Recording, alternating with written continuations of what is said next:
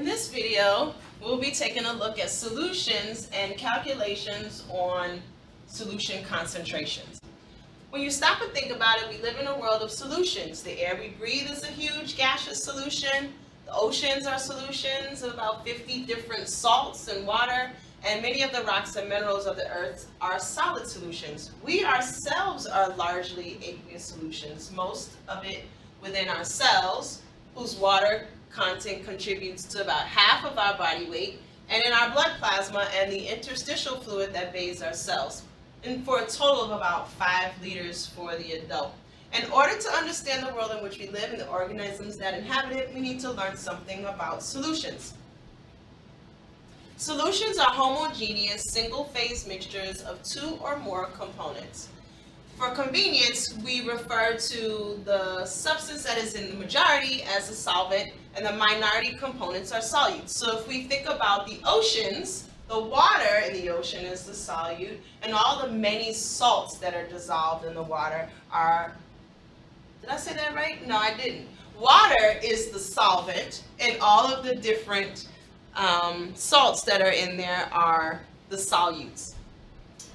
When we think of a solution, we want to know how much of solute is in our solution. So solution concentrations are usually expressed as molarities and can be prepared by dissolving a known mass of solute in a solvent, or we can do dilutions of a stock solution. The concentration of a substance is the quantity of solute present in a given quantity of solution. And molarity is equal to the moles of solute per liter of solution. There are other concentration that you may come in contact with, and we can have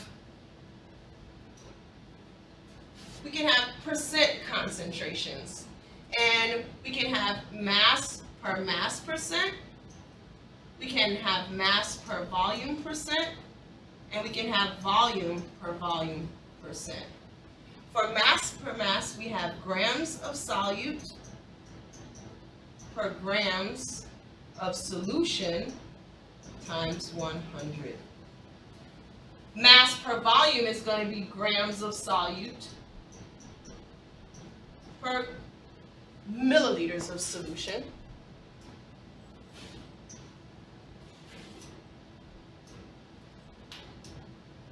Per milliliters of solution, also times 100, but I can't fit it on the screen.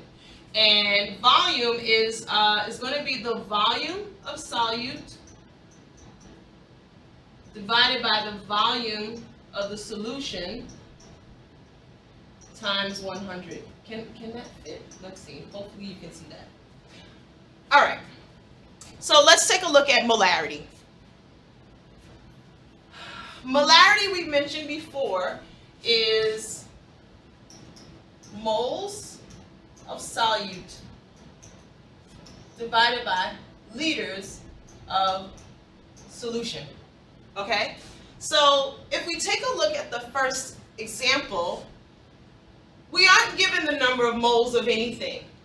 So before we can actually solve this problem, we have to first determine the number of moles in our sample.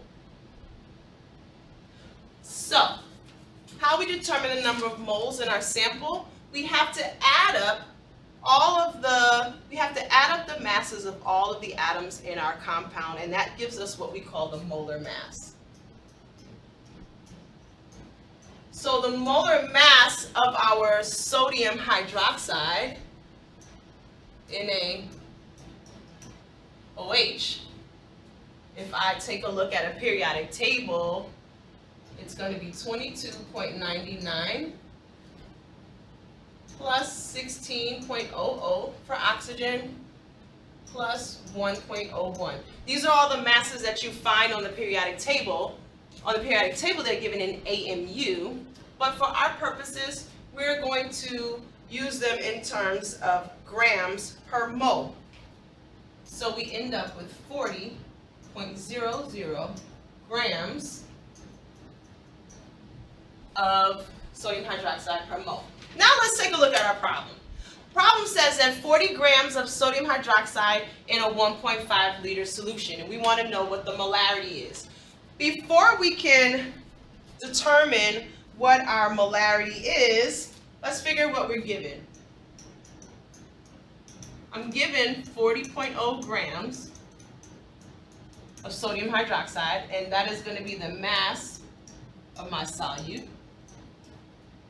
And I have 1.5 liters, and that is the volume of my solution. What do I need?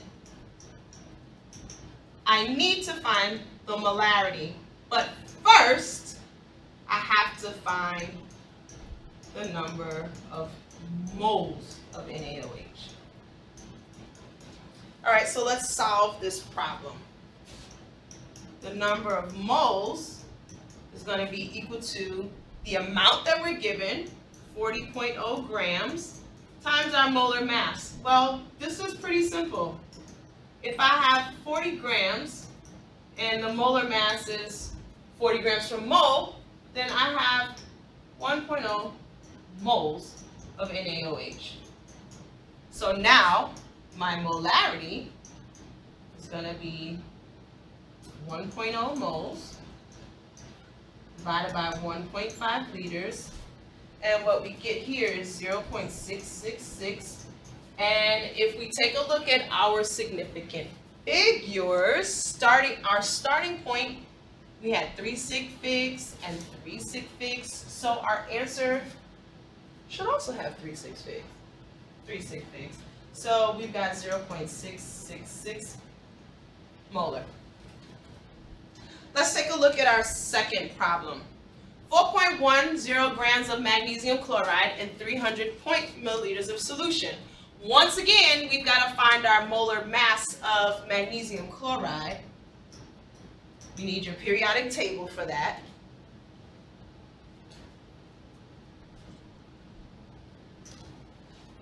And that's going to be 24.31 plus 2 times 35.45. And that gives us 95.21 grams per mole. All right, so what are we given? What are we given? We're given 4.10 grams of magnesium chloride, and we have 300 milliliters of solution. So once again, we're given the mass and not the number of moles. So we need the molarity, but first we have to find the number of moles. So how many moles do we have? Let's see. We get 4.10 grams of magnesium chloride times 1 mole per 95.21 grams of magnesium chloride. And we get 0.4306. Keep an extra sig fig.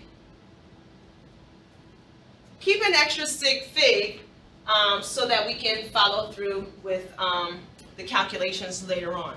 Now, molarity is given in moles of solute per liter of solution. The volume that we were given is 300 milliliters. So before we would determine our molarity, we have to convert that volume into liters. So 300 milliliters is equal to 0.300 liters. So what's our molarity? 0.4,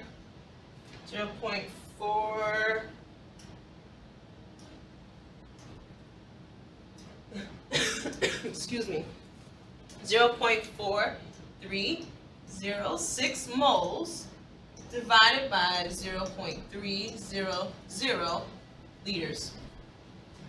And that gives us 0.1435. So if we make the right number of significant figures, we get 0.144 molar. Let's try some more problems. The last set of problems we were looking at going from grams to mole to our molarity. Here we have some different information. Let's see what we're given to figure out how we solve this problem. If 0.885 moles of copper 2 sulfate are dissolved in enough water to make 70 milliliters of solution, what is the molarity of the solution? Okay, what do we have? We are given that we have 0.885 moles of copper sulfate. We're also given that the total volume of our solution is 70 milliliters. Remember, molarity is moles per liter, so let's go ahead and convert this volume into liters. 1, 2, 3. So that means that we got 0.0700 liters. Don't forget those zeros on the end because there's a decimal place here and those zeros are significant. So we're going to hold on to those at the end. What do we need? We need molarity. All right, well, this problem is pretty simple because we have the moles and we have the liters. So that's just going to be equal to 0.885 divided by 0.0700. Well, liters, don't forget your units. And when we plug everything in, we get 12.64, but remember our significant figures, we had 3 of them, so it's going to be 12.6 molar. Let's take a look at this last problem here. How many grams of calcium nitrate are needed to make 3.3 liters of a 0.10 molar solution? How do we go about solving this? Well, we need to know how many grams, and we're given the molarity and the volume. So let's take a look at what we're given. I'm given my volume, which is 3.30 liters, and I'm given my molarity, which is 0.10 molar, right? And I need grams of calcium nitrate.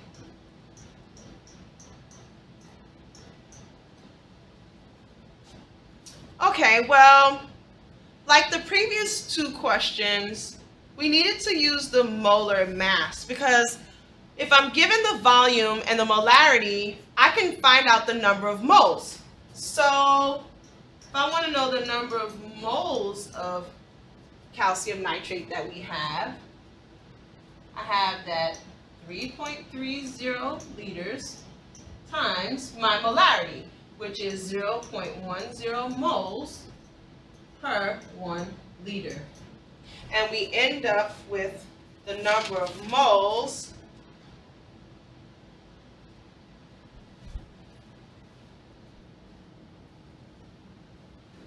So we end up with 0.33 moles. But the question is asking for grams. So what do we need? We need our molar mass. So the molar mass of calcium nitrate, if we add together all of our atoms, we get 35.45 plus 2 times 14.01 plus 6 times 16.00, and we get a molar mass of 159.47 grams per mole. So now if we want to determine the number of grams, and we have our number of moles, we just use the molar mass. So I have 159.47 grams per 1 mole. My moles are going to cancel out, and you end up with 52.62. We need to have 3 sig figs, so it's 52, not 32. 52.6 grams of calcium nitrate.